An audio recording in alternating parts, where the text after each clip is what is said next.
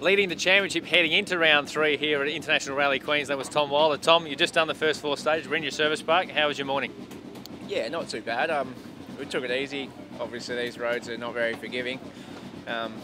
There's a lot of technical stuff up there which we sort of want to get through. We've marked a few things for our second run, but yeah, we're getting in the groove. I think we can pull a bit more time on the second runs. I think we're in third or fourth or something. So. Now, it is your first time to this event. Have you found that difficult, or has that changed your approach to in the stages? Yeah, like there's lots of stuff to hit in this event, so you've got to take it easy because we don't know where those bits are.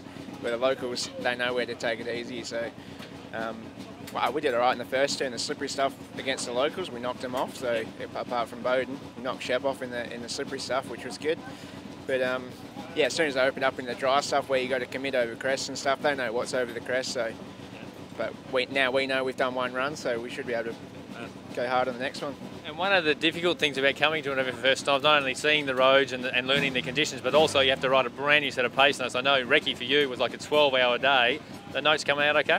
Yeah, it was a big day in the end, but yeah, we were really happy with the notes, but it's just me got to commit to them now. That's the thing. Like that's where I think we're losing that little bit of pace. But all the notes have been really good so far, so it's just building up that confidence in a new state, really. So.